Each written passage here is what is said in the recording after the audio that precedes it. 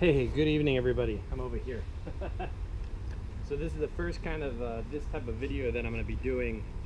Probably going to put a voiceover over it so that you're able to hear what I'm saying. I'm outside of my backyard right now, and I'm making this video because of all the frustration I've been going through with trying to break apart these lovely pallets. I know pallet projects are becoming more and more popular, and I've tried everything from using a crowbar and a hammer to using one of those pallet busters and a hammer. And what I found was I really didn't need to save the hardware, the nails that are holding and tacking it down. So I started digging around and doing a lot of research, and I got this little bad boy off of Amazon for Christmas from my sister and brother-in-law, an oscillating saw by Skill. It came highly reviewed on Amazon, and it was something like 36 bucks. So it has multiple settings, but that's not what this video is about. So this video is about how to break apart these pallets, okay? And they can be a little hard to break apart if you don't know what you're doing. So what I've done is I've kind of like created the best of the best on how to break apart these pallets very, very quickly and by yourself. So this pallet's up on a table that I built out of pallet wood, and I have two clamps, DeWalt clamps on it, holding it down in place so it's nice and secure. I have my oscillating saw, and what I did here, it's not plugged in, so I'm going to pull the blade out. What I have here is a 9-inch Milwaukee blade. Now this blade is unique. Now I have blades that are 6 inches that cut through metal, and then I have blades longer than that cut through wood. I went to Home Depot because I was using the blades that cut metal to cut through here, and that was working out fine, but what I was noticing was it was taking a long time to get through some of the wood to get to the nail to cut. So I went to Home Depot and found this blade. It was about $15 or $9 for a single blade, 9 inches, and it actually cuts. On the box it'll say wood with nails in it. Because of the way the blades are designed, they can handle it just fine. So I'm going to show you how quick this is going to be done, okay? I'm not speeding it up. I'm going to go at the pace that I would usually go. When I broke this up with the pallet buster thing, that I could break down fairly quickly, but then you got to punch out all those stupid nails. And if you use a let's say like a handsaw and you cut along, you're losing a couple inches too. So I thought this was the fastest way. So once of course, be sure to use some sort of eye protection. Be sure to use gloves if you want to. I do, and then ear protection if you want to as well. So let's get started. So putting the blade back in.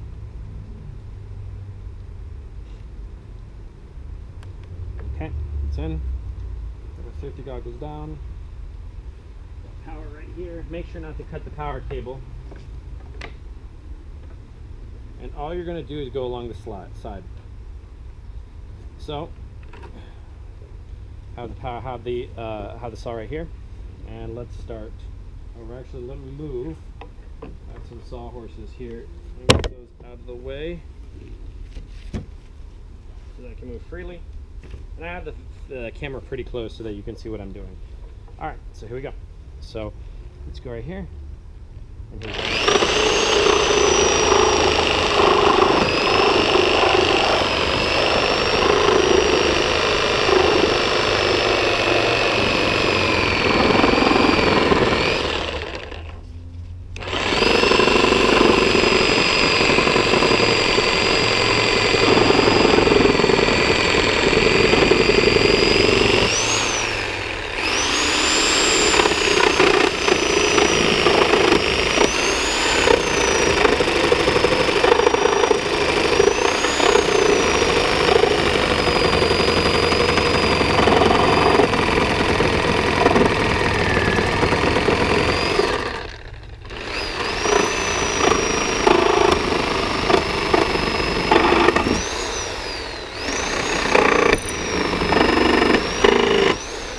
Okay, so I'm through that side. I got caught up a little bit because I actually started cutting through the wood, and I really shouldn't have the saw pointing towards me, but because of the position of the camera, it is what it is. So I made sure I was at least fairly safe. So what I'm going to do now is, since you're here, I'm going to back the camera up a bit so I can get my hand in there the way I normally would. Try to make sure this is even. I have the GoPro here. All right. So I would probably come this way or this way, whichever way you want to come. So.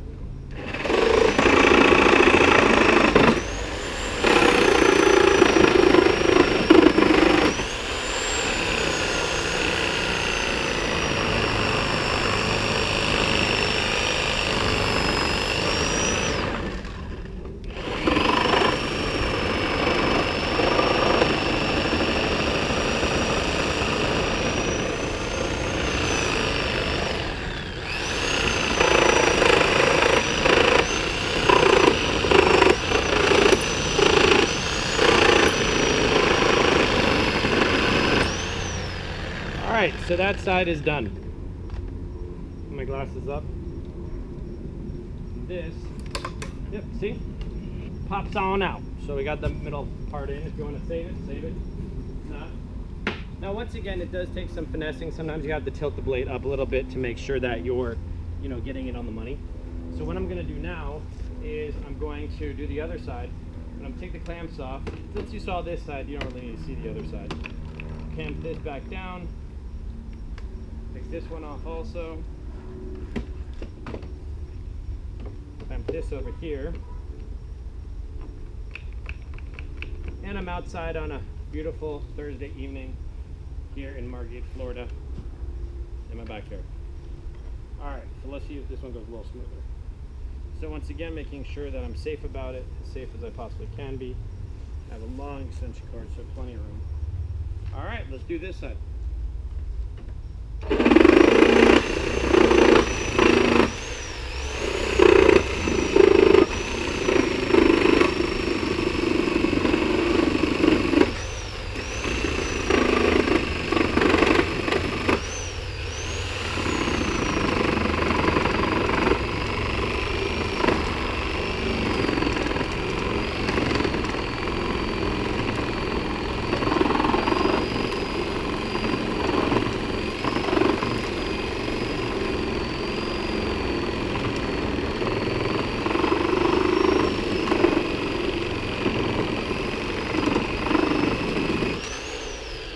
The last one was a little harder to get through because the wood was a little thicker on that end. So let's do the bottom.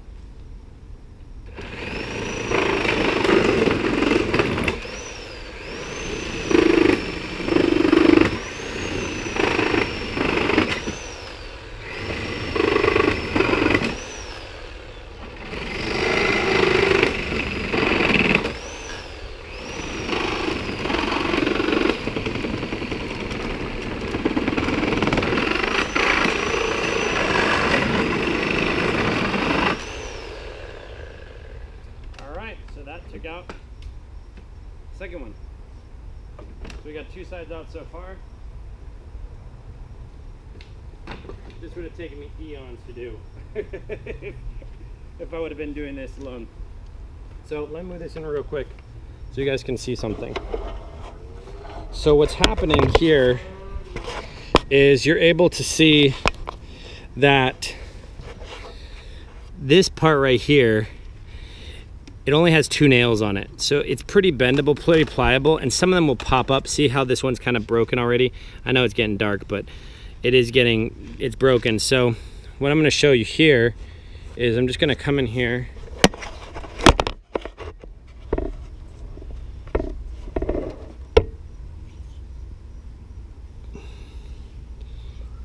and I'm going to cut the middles out. The way the middles work is you're going to want to make sure to kind of cut in the middle back and forth, and it'll come loose. So I recommend going in this way and then switching and coming in the other way too.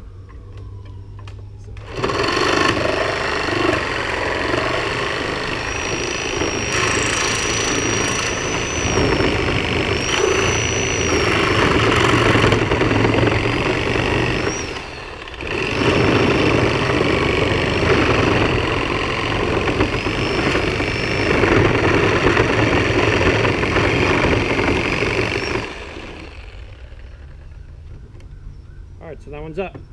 So you see, cut, good to go. Next one. First one's usually the hardest to get out, the other one's usually kind of... 2. Once again, you're cutting the nails off so you don't have to punch any nails out.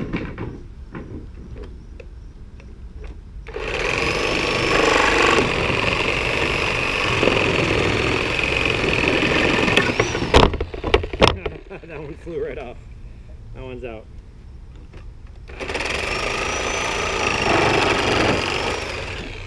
And you'll feel when it hits the nail, it'll sound differently. I don't even know if this one's worth taking off because it's all cracked anyways. But we'll take it off.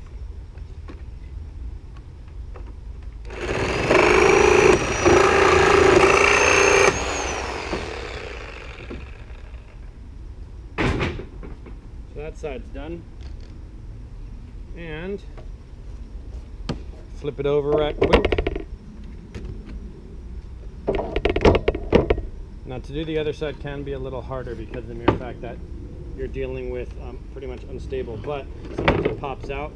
If it pops out because what I use pops out and the nails are sticking out, have a handy dandy hammer next to you. I just hammer them down. I don't really need them to be completely removed because the project I'm currently working on doesn't require that they be removed entirely. But with this handy dandy trick I just showed you, it comes off fairly simple.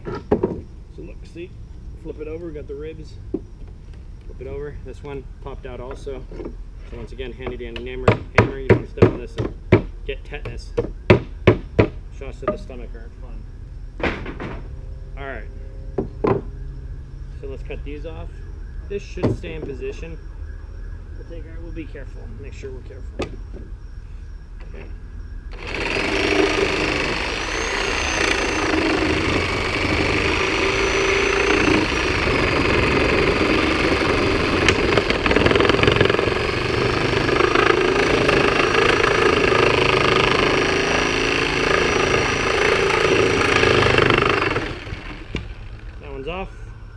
See, it wants to move around a little bit, probably because I should clamp it down on that side, but yeah, you know what? Just to make it easier on all of us, get this clamp.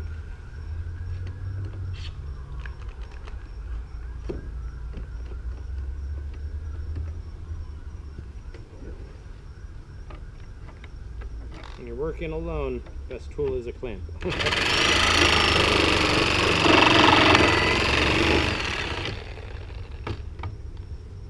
See, what happens is that a lot of times when you cut through one, it becomes a little bit more maneuverable. So what I'll do sometimes, I'll flip it like this so I can get at that nail easier. See? No nail. Let's cut through this one. Use that same tactic.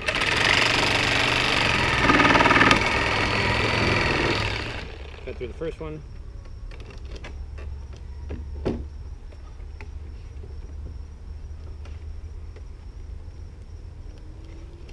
Loosen that bad boy up a bit. There we go.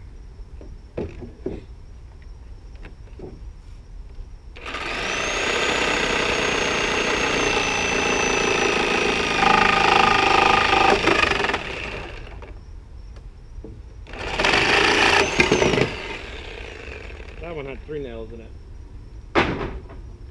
2 more. We're done. 2 more.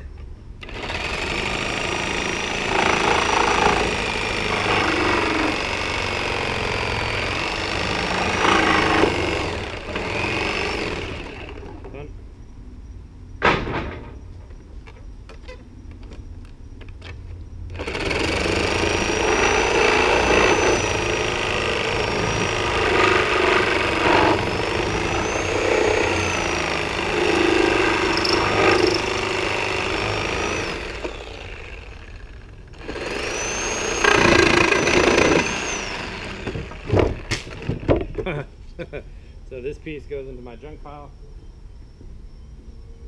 So I don't use the centers. Just go around and pick up pallets. There we go. So all that I got 1, 2, 3, 4, 5, 6, 7, 8, 9, 10, 11, 12. So anyways, oscillating saw, that's what I'm calling it. Maybe this isn't the right name. And then with a blade designed, let me unplug it, with a blade designed for cutting through wood with nails. So this video may be a little dark. I apologize for that. It's my first video making it like this, and yep, so I hope you enjoy it.